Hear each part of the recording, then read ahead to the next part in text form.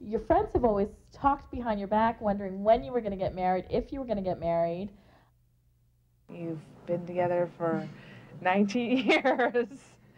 Chances are you can probably stick it out for another 19 years. You can't date too long before you get married, because then you really, you'll discover how much a pain in the ass each other is. The commitment of the marriage sometimes pulls people apart. For what reason, I don't know. But if you've been at it this long and it's working, then why get married? Let's just say you get pregnant or whatever. You know, it just makes it more easier. You just feel more secure, I think, when you're married. What prevents you from getting married? Absolutely, why not? Are you loyal to each other? You don't see other people. So you may What have you got against marriage? Is that why you're doing the documentary? Because you guys are together so long without being married. And you're trying to decide whether to get married or not. That's exactly it. That's a good way to do it. So smart, you see that? That's why I married him. That you've had it go successfully for 18 years, for me to think that I know anything, that you could do better, I think would be ridiculous. However, I'll give a step.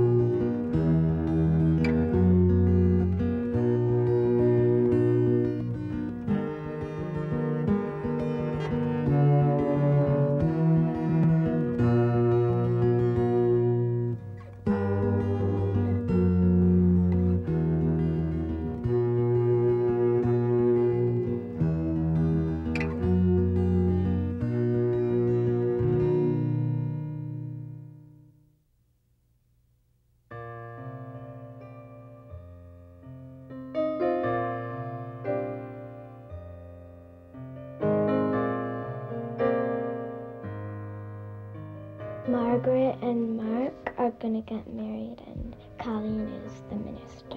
She's wearing a wedding dress and a veil, and you have to have something blue, something barred, something old, and something new. And the ring is blue and barred. Her earrings are old, her dress and her veil are new. This is the only stuff I have for Ken, so. Boys are taught certain things by what gets marketed to them. Girls are taught certain things by what gets marketed to them. Boys don't get wedding toys, girls do. I hesitate to speak for all men on many issues, but I think I can on this one, that we really just don't plan weddings. I can remember as a child, you put the towel on your head and you wrap it on and you walk down the aisle and you have a good time, and it was, so we did that. I think most young girls, I think, do that. Not for me. I feel like somehow I managed to grow up and avoid all those fantasies of being the princess bride. And I used to work in a bridal shop, and I sold dresses, and so I kind of got a lot of, some of the behind the scenes of when women are going through the process of the typical wedding, I guess. One time there was this girl in with one of the seamstresses, and she looked gorgeous, obviously. I mean, not many people look bad in wedding dresses, and she was just crying to the seamstress. She's like, I just don't feel skinny in this. Well, 80% of wedding gowns are made outside the United States under less than desirable labor conditions. They'll also sell you a dress that's at least 2 sizes too big for you, so that when it comes in, you'll pay an additional $250 to have it tailored. And they'll sell you the accessories. So the average gown's about $1,000. Add to that about $250 to have it altered, and add to that another $200 for the veil. So there are various practices involved just with the gown that we don't look at, we don't want to know about, because it's our special day. And that's the message that gets sold. I think we live in a culture that absolutely tells all of us, men and women, marriage is the only natural state that we can or should live in. I think that to make any argument that it is a natural state, I think it goes against everything that we know in terms of anthropology. There's so many state that human beings live in. At the same time, I think we impose this sort of strange idea on young men that their job is to run away and not be caught. I grew up on a construction site. All my summers as a kid, I mean, construction workers have their own language, their own coffee break discussions, their own lunch break discussions about, you know, oh, my old lady, they'd call their wife, and they'd always look at me as, you know, this, my father's boy, the son on the construction site. You're so lucky, you're single, you got the whole life ahead of you. As if I was going out clubbing on the weekends and bringing home different girls every week or whatever. So I portrayed marriage as not the greatest thing in the world, as almost this boring life that these men always complained about. And a beautiful realtor would go by and they're all whistling, and it's a stereotype, but it happens. And I'm like, geez, you know, maybe marriage gets stale eventually. You do find this young lady, and you have fun, and you go out and you party and you drink, and but once the kids come and once the burden of bills come and everything else, that's the complaining that I heard. So I thought I was in a great shape. I'm single, I'm working, everybody's praising me that I'm so lucky. So marriage really wasn't around the corner for me at all.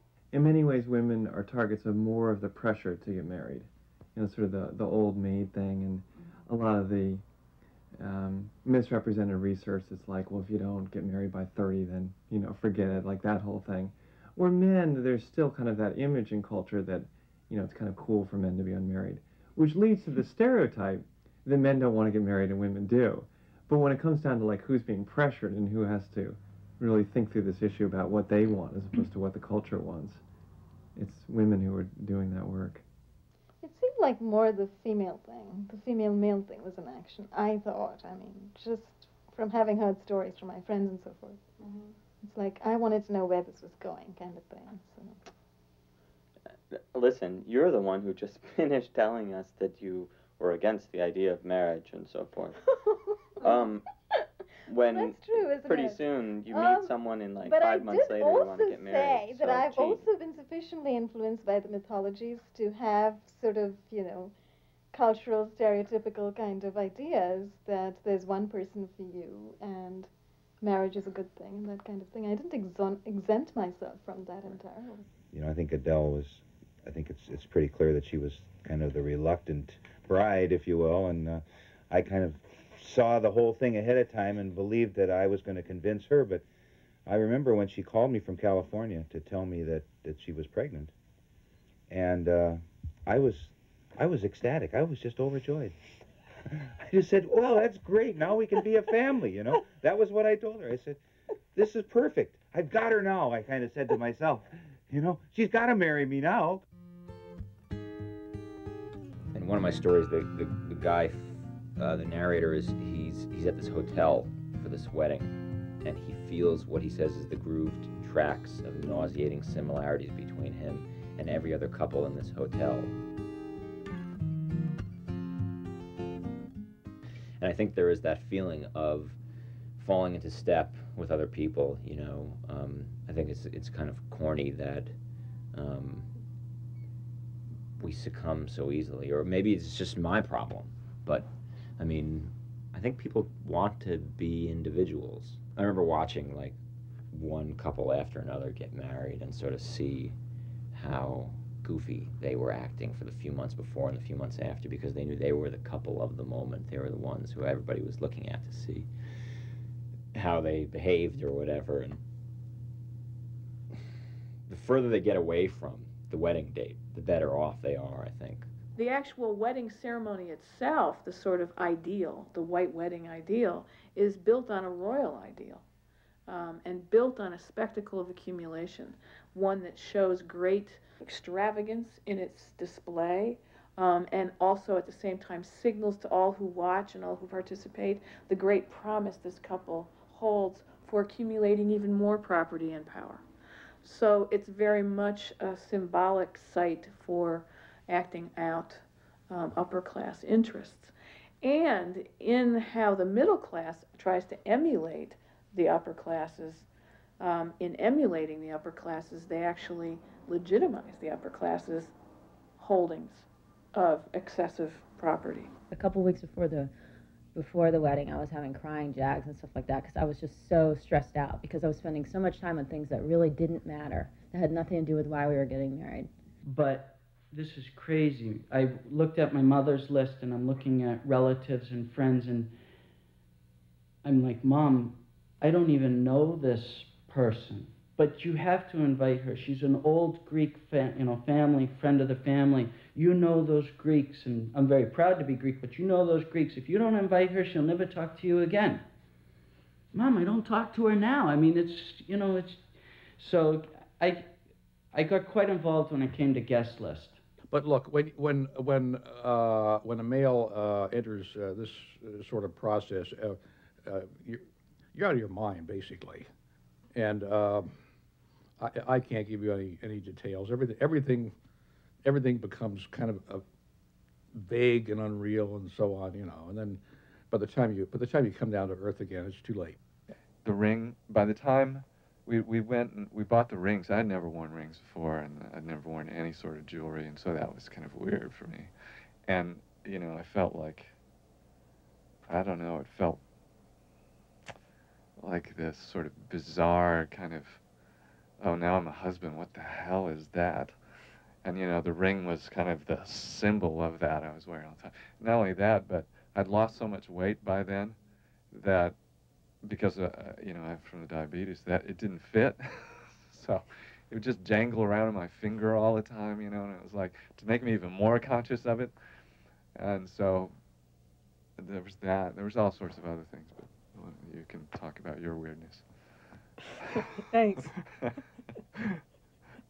Everything about it felt weird. It was like we were suddenly, you know, it wasn't us anymore, and it was this pod sort people. Yeah, pod people. It seems like every time, you know, when people get married, they too often fall into the pattern of giving up those things that made them unique or attractive to the other person. And so, you know, that independence is lost.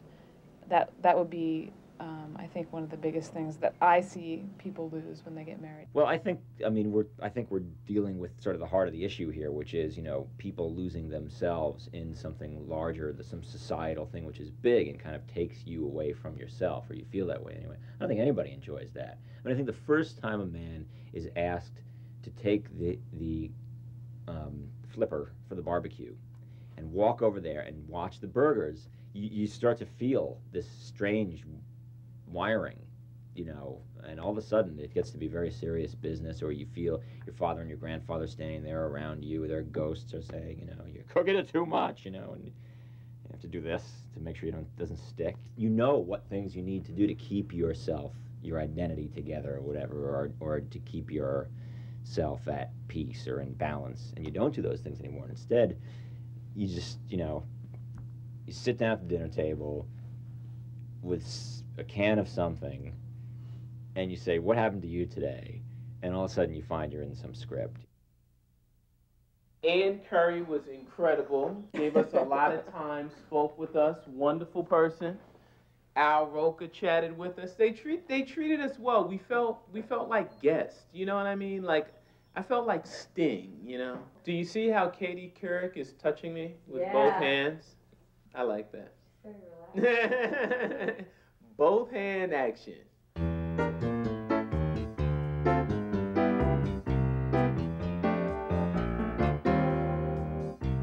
First, it was the Today Show producers called each of us separately. They spoke with Elaine and interviewed her over the phone. And then they called me and asked me kind of the same questions to verify that, you know, we weren't running a scam, that we were really married. About to be married. Yeah, about to be married. Yep, good. And they asked if I'd ever posed nude. You know, I thought that was funny. I said, when you'll see me, you'll know the answer to that one. But this is right after How to Marry a Millionaire. Who wants to marry a millionaire? Yeah. And that whole scandal broke, so I think they were a little more interested in our backgrounds than normal. Full credit check. I was surprised. Criminal background check. It was awesome. We came home one night And the Today Show producer was on the phone. Elaine picked up the phone. And I just heard Elaine screaming, saying, we evidently, what did they just say? You made the final four. You're going to be on national television. The day before they selected the final four couples, the producer called and she said, okay, this is it. You guys made it. Congratulations. Like I said, they pay for your whole wedding and honeymoon. Wedding and honeymoon. Wedding and honeymoon. Wedding and honeymoon. They paid for the whole thing. The bridal parties, dresses, the bridegroom's tux, or the rental of the tux. They fly in 20 guests, but of course you're free to invite as many more. Hotel accommodations. Right, for the guests too.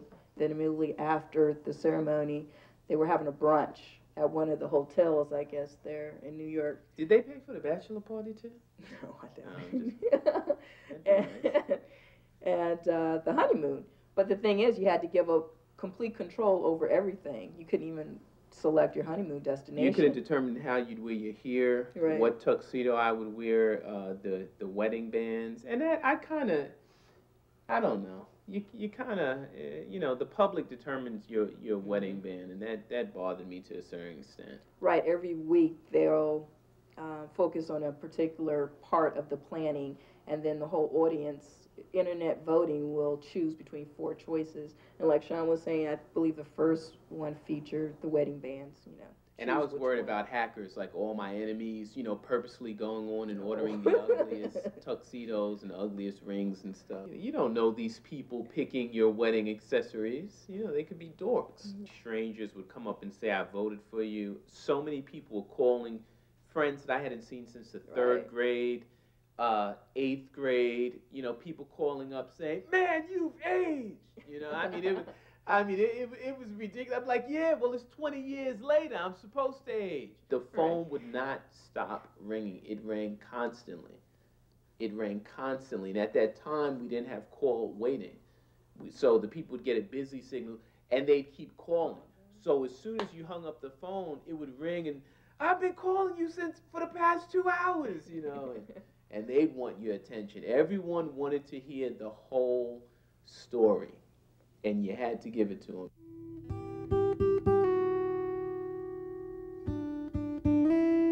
Most of the middle class, intellectual middle class in Argentina, that's the right thing to do. You do therapy to find out who you are, and if you don't, it's because you have a problem. So I did it. I did a lot of searching, and suddenly I was decided and ready to really find someone that would really be the person, the right person. He gave me this plastic ring with the candy on the top. It was like peach flavored, and in fact, a year and 3 months later, it's still half eaten in my refrigerator, and it's completely goopy. It's really very, very disgusting, but it's still there. Anyway, so,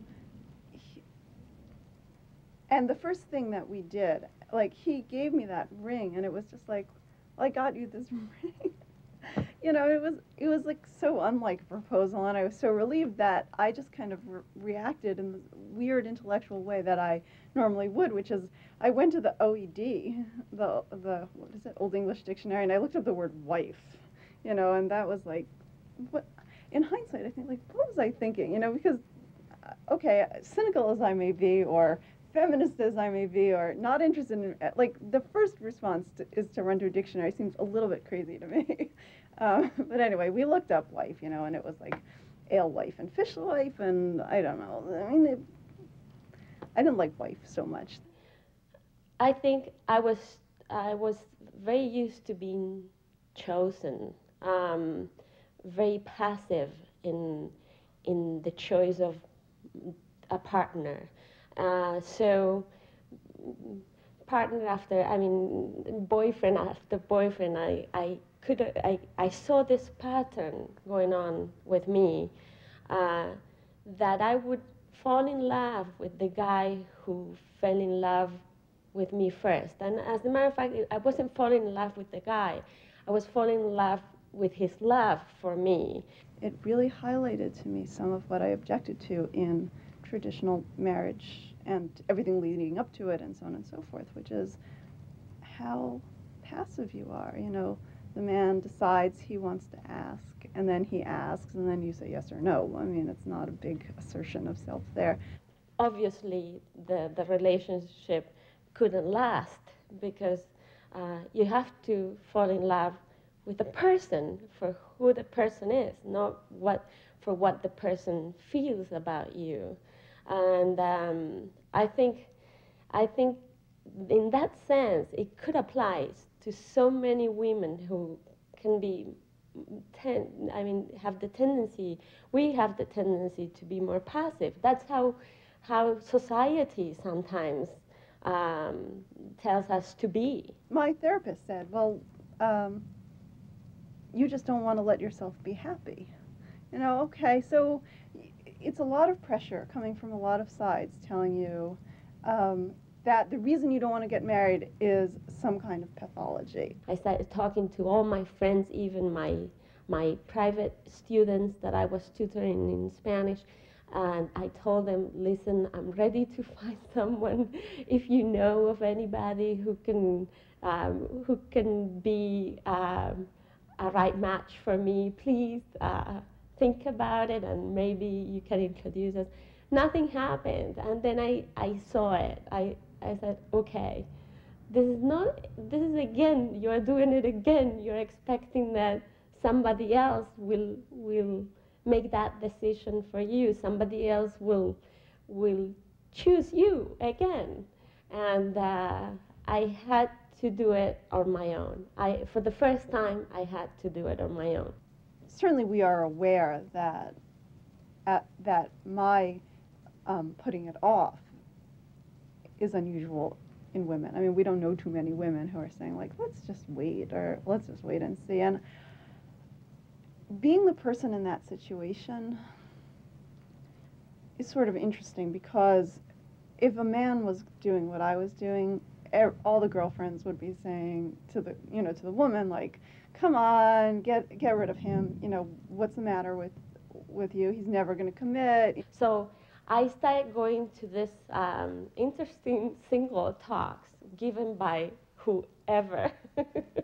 But nothing happened. No man, nobody approached me. Eventually some women will get to talk and have some laughs and but not one man approached me in any of those talks or gatherings or even cocktail parties or you name it. So one of those days I saw this flyer with an internet address called www.jdate.com.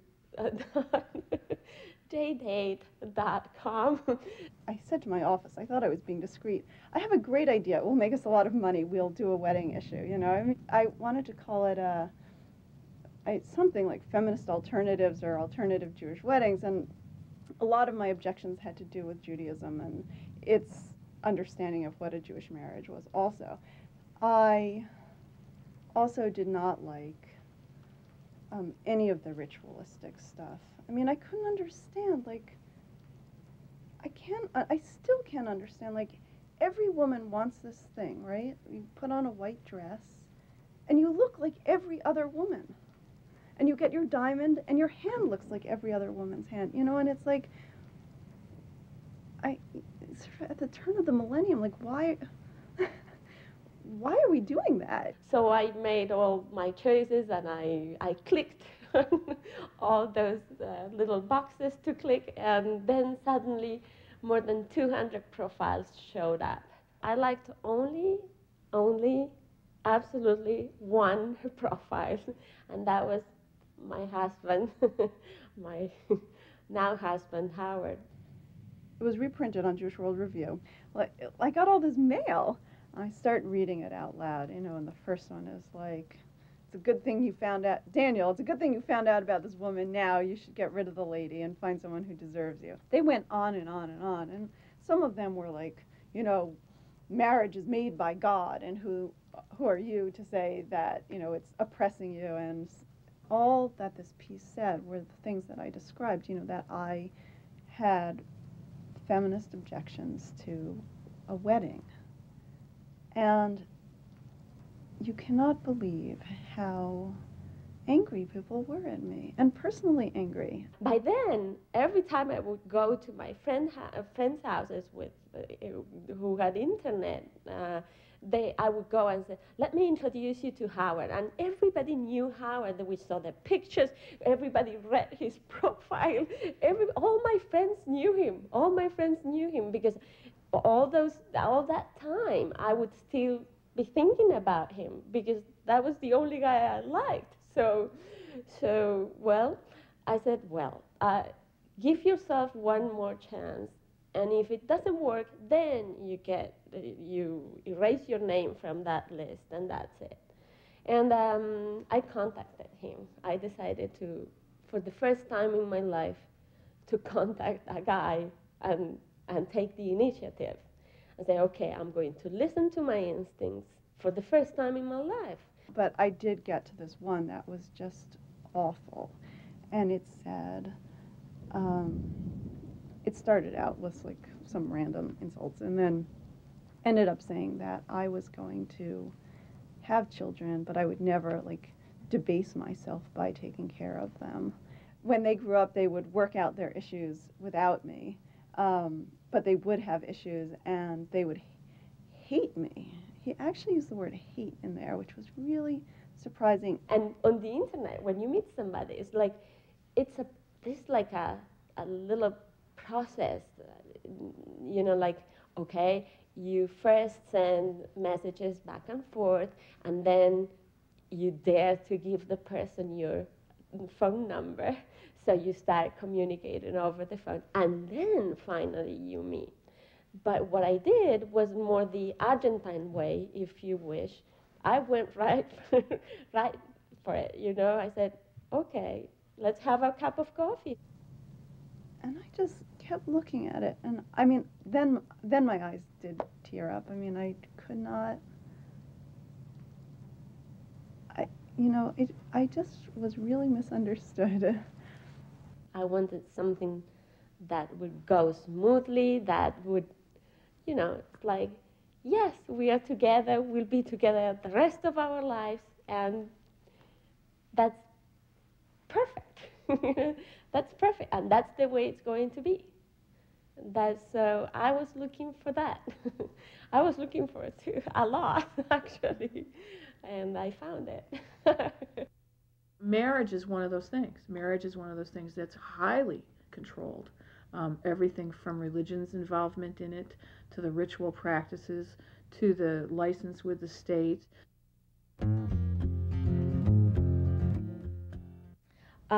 Well, to me, religious marriage transcends any of the laws that society has for marriage. It's indissoluble.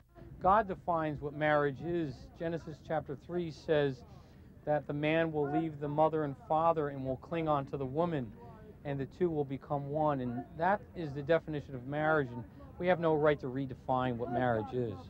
We joked about it because you have to take this personality test, and it's like, you fill in with the number 2 pencil, the circles, and we did it. And Father Mike, who married us, reviewed the results with us, and he basically told us that according to the results, we didn't have a lot of hope for our marriage.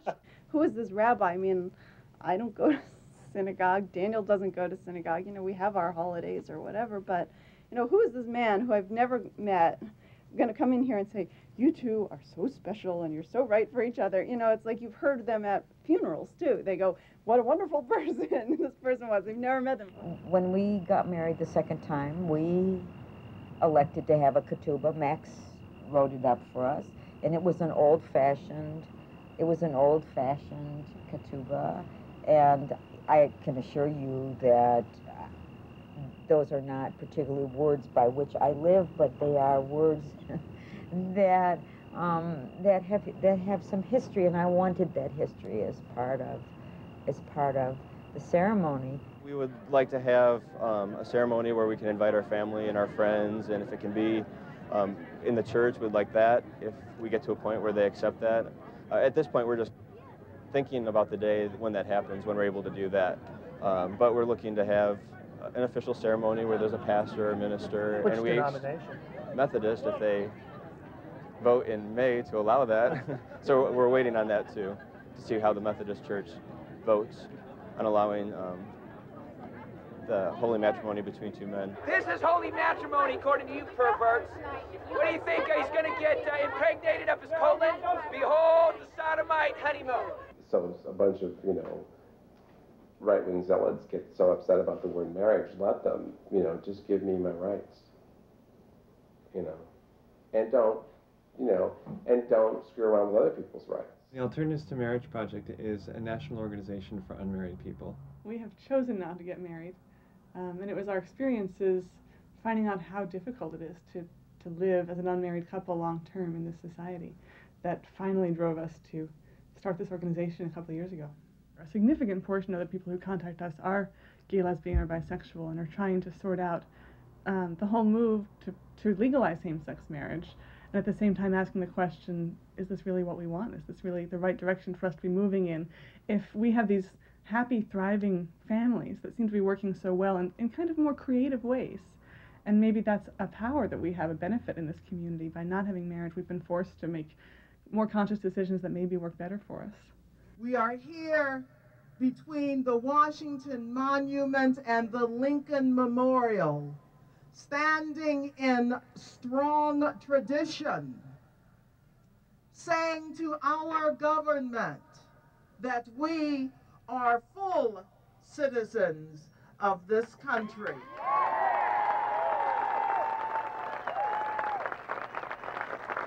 I came here in '71 on a trip, on a tourist visa. At the time, gay people were not allowed to even enter the country. If they'd been naturalized as citizens, they'd be stripped of naturalization and kicked out of the country. And I met Richard, and we fell in love. It was on the 5th of May, Cinco de Mayo, and that's 29 years ago. I went on to England, and a few months later, I came back to be with Richard. That was the sole reason I came back to the United States, to be with Richard. Well, we realized after a certain length of time that it was going to become obvious that I was undocumented, so we took steps to alleviate that. And one of the steps was eventually that Richard and I got married legally in Boulder, Colorado, and he petitioned the Immigration and Naturalization Service to grant me residence as the spouse of a U.S. citizen. The Immigration Department ruled, and this is their words, that you have failed to establish that a bona fide marital relationship can exist between two faggots. Close quote. Right now, as couples, we are human beings without legal rights in 49 states. But we only have 49 more to go.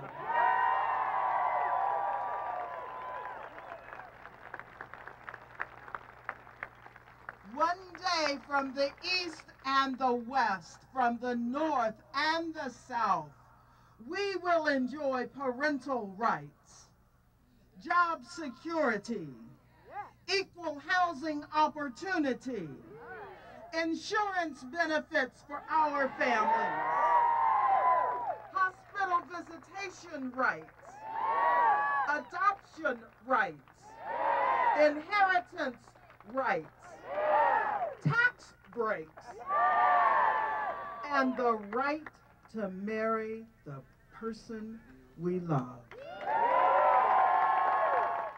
When I met Philip, I knew this was Mr. Right for me. I don't want him to be sick in the hospital and not be told that I can't go in and visit him because he's, if he was on a respirator or something like that. We should never be told we're not there because, quote, we're not a relative. And it's one piece of paper that makes us a relative. It's called a wedding license, and we want it, that wedding certificate. I understand the struggle for gays and lesbians to want to feel that they are not disenfranchised. They want to be part of mainstream culture. But I think the real issue here is that mainstream culture needs to account for the ways it discriminates against the masses by creating a structure that's counterproductive to what we're supposed to be about. For as much as each of these couples have declared their love, one for the other, and have given tokens of their covenant, each to the other, and have done this willingness before their friends gathered here, as well as before the larger American community, I proclaim together our rights as couples in hopes that the day will come when not only will our own community recognize our relationships, but the law of this country also. What you're essentially doing is shoring up that structure that's excluded you so that you can participate while others are still excluded.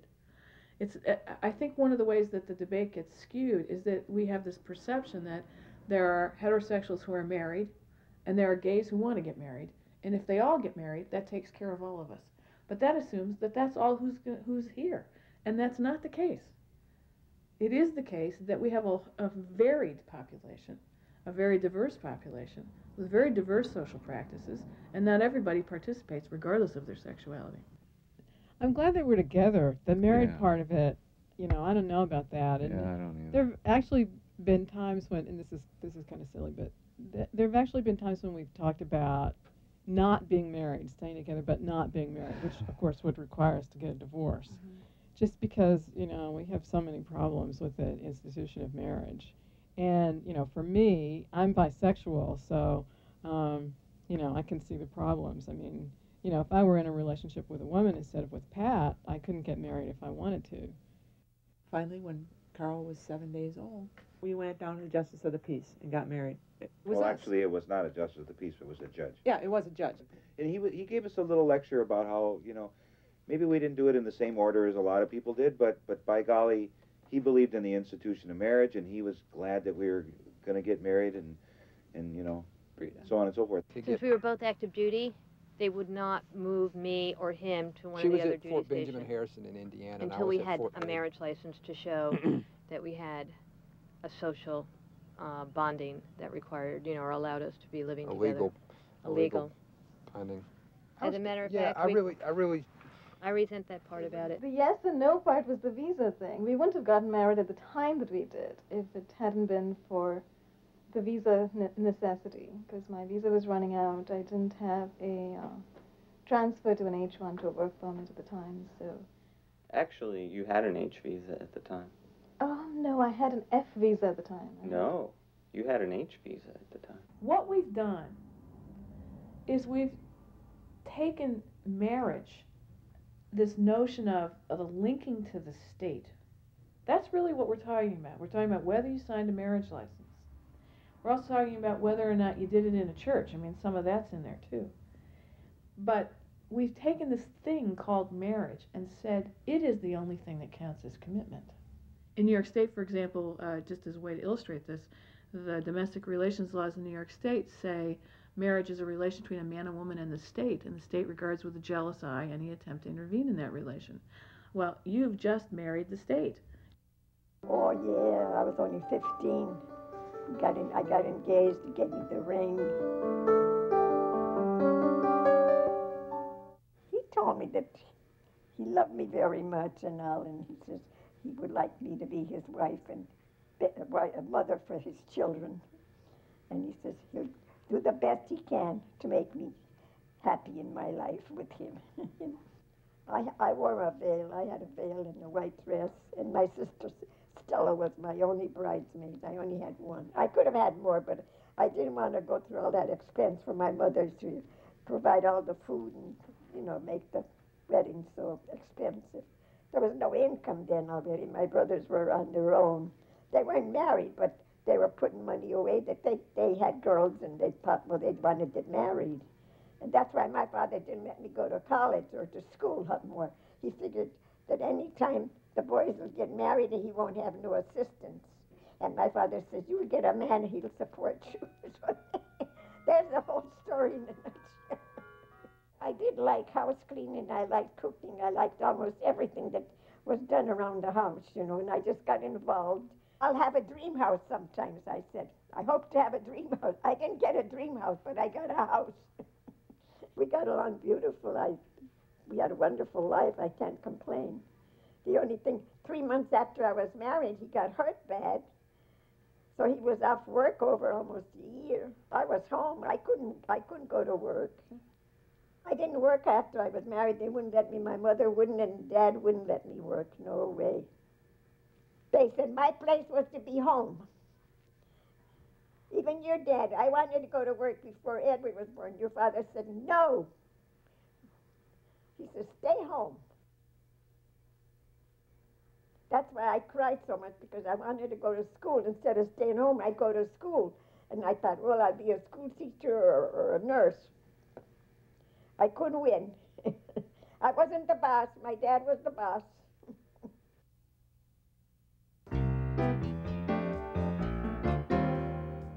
So Matt Lau's walking around. He's going, now are you ready? Are you ready, America, for the couple? And I swear he comes, and the winning couple is, and as he says that, you watch the tape, he's right behind me, and he touches my chair like this. So you'll see me kind of sit up like, oh man, he goes, couple number one, and walks away. And I was just, I mean, we already decided we were going to clap and smile regardless. Right. So we did do that. But it was tough because it's on, I mean, it's on national TV, and I know my whole family was like, we have to write those checks now. You know, everybody was mad. But because we all had a feeling that the winning couple knew the day before that they won. They spent more time on her hair and makeup. They did all of us first, and then all of a sudden she was gone for 45 minutes. We were in and out in, what, 5? Yeah. Yeah. I mean, it was just, come on. That was kind of cool getting my makeup on. We still don't regret it at all. And how did he pick her up when they won, remember? It was like a Greta Garbo kind of rehearsed, like, oh, we won, in the 360, and I mean, it seemed so choreographed. Before we lost, we had these beautiful, I think Lincoln Navigator, leather interior, trucks, sunroof, I mean, you know, drivers picking us up. When we lost, it was kind of like, okay, go out that way. The subway is at the end of the block. And then we actually asked someone. We had to say, please, we're, you know, we need to get to the airport. We need to get to the airport. We thought that we'd have a driver, but it just goes to show you that you got to win. Losing is no fun. It was just kind of like, okay, don't let the door hit your ass on the way out, you know. I had messages, our vendors watched the show, saw us lose.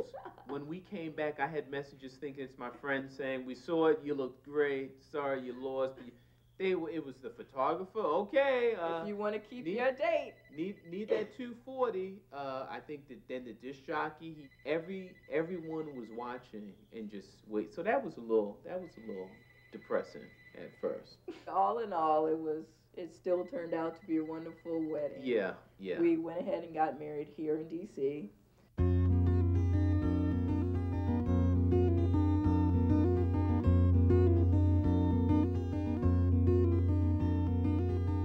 We won!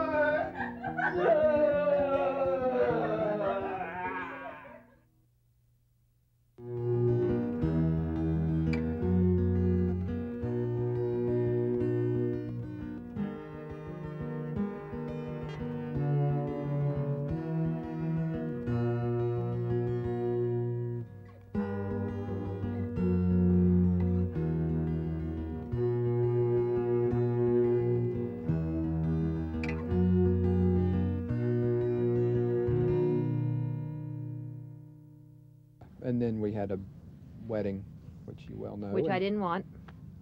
I had done the wedding thing before. But you have to admit, we struck a pretty good balance. Yeah, it was okay. Except the whole veil thing didn't work. I was like, I wanted the blusher thing, and you're like, no way. The thing on the top of your head. So I didn't want a wedding gown. But there was a part of me that said this was Will's only wedding, and he has imagery that he wants to remember. And I didn't want to just stand in the way and say, well, I've done this before and I'm not doing it again. And so I for the first conversation we had, she was like, I really don't want to do this. And I said, well, I don't want to, it doesn't have to be big, but let's have some kind of party with it. And she said, you're right, that's fine. And so we did. And it was, well, I think part of it is that you like pomp and circumstance. Yeah, I do. You know, he wants to do things in a very what's the word I'm looking for? Pompous way almost. How Not about in a grand? negative, grand. Pompous. But you do like Thanks, pompous. babe. Kim and I getting married, we're very excited about it. But my folks are also very excited about it. And as we go to barbecues, the relatives are very excited. It's almost, it's a celebration. We're trying to downplay the whole thing. We're just throwing a big party and inviting 150, 160 close friends and relatives.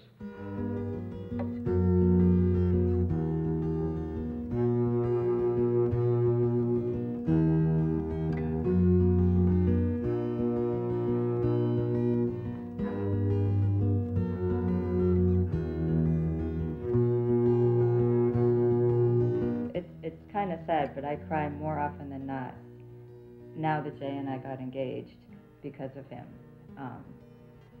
Because I know being his own.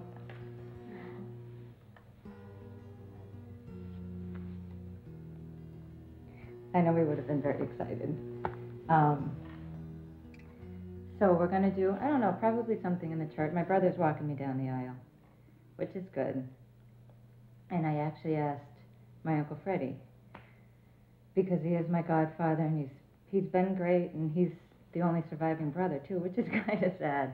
But he's going to say something sort of in place of my father, and I guess because it's hard, because I want Jay to know, and he knows how much my mother loves him, but I want him to know that my father would just, you can't express it, but my father would just be so happy. Put the dress on with the veil, and your mother starts crying.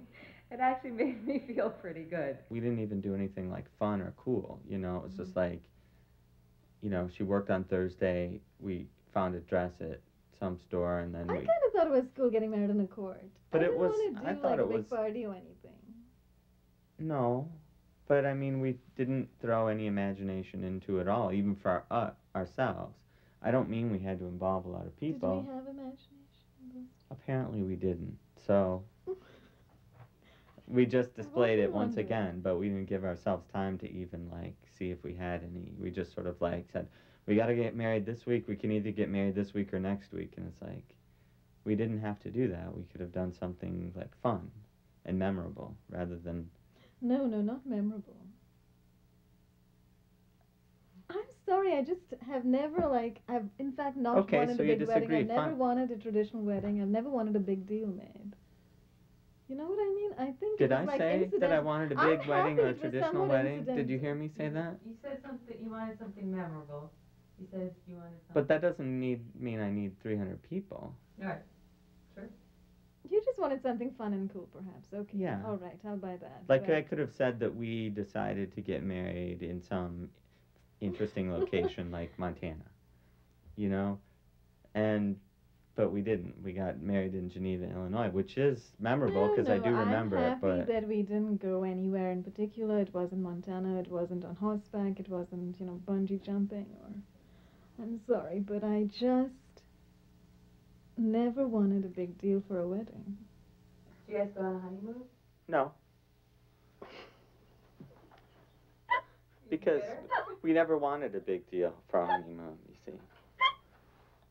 Well, we're really like... So we missed the honeymoon. We don't like any kind of fun or any kind of, interesting things at all. Because no, it was just that would really debase our wedding. intellectual view of weddings, which is that we just get it over with and then, No, I'll tell you what.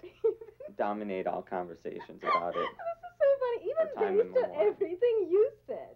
You didn't want, marriage was not something you were prepared for, right? I mean, to me, well, this made it much better, didn't it?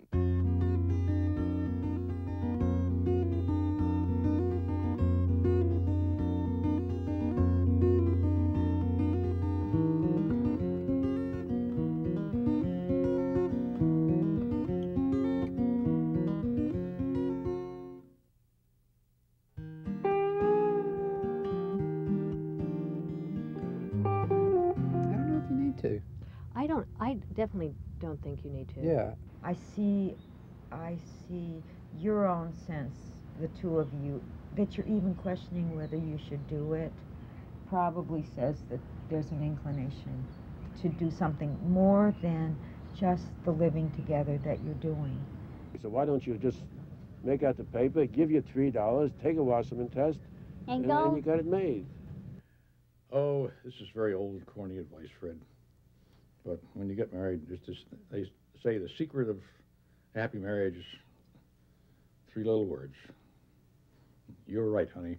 I'd like to think that maybe we could come to be a good luck omen at a wedding, so everyone would invite us to their weddings. Because if you've got the Alternatives to Marriage Project people there, then you'll probably be okay.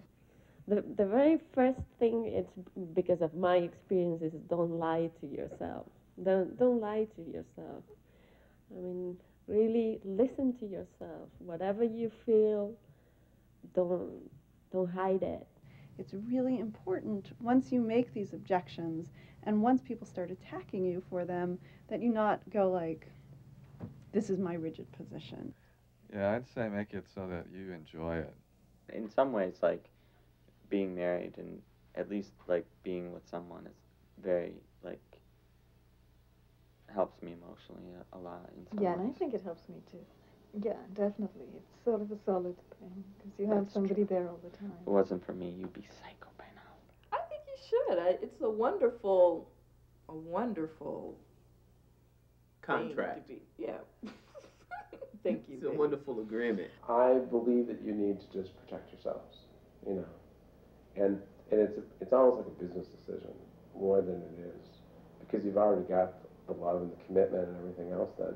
So you make that other decision for yourself based on what you need. When I see a vision having to do with creating loving communities, it really is about all of those things that it would take to have a community actually work together and actually provide for each other and collaborate. It would mean going next door and saying to the woman next door, I'm going to the grocery store, can I get you anything? It goes beyond the level of just the symbolic into the everyday lived reality of what it means to be in a collaborative space, having nothing to do with whether or not you're married. If you know that you're going to be committed to each other, there is no reason to get married if you don't want to. But I think it's just important to remember how much it means to your parents and everybody else. My real answer to you guys, not trying to be entertaining for a documentary film, would be that it doesn't matter what you do. Right before my grandfather died, I went to visit him. It was 2 weeks before. And I'm Jewish, and I was worried. Laura's not Jewish. In fact, her uncles fought for the Nazis. Her mom's from Dresden. They had to fight. They were in the Wehrmacht. And I'm sitting there feeling kind of guilty that I'm not doing this thing, I'm not forcing my fiancée to convert. I'm not suggesting it. I'm not looking for a Jewish woman. And I said something to my grandfather after she had just called and we were talking for a minute. And when I hung up the phone, I said, but she's not Jewish. And he said, you see what you're doing? You're putting a division there where there isn't any. And he was not kidding around. And he just meant you got two people.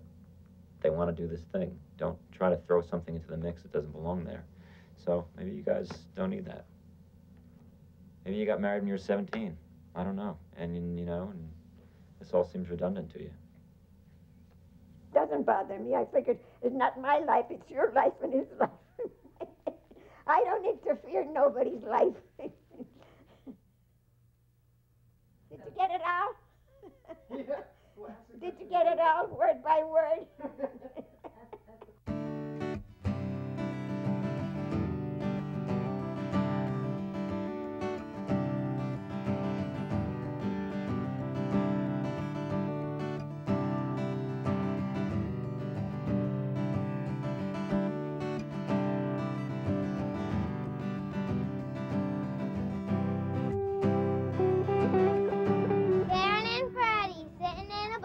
All I hear is mush, mush, mush.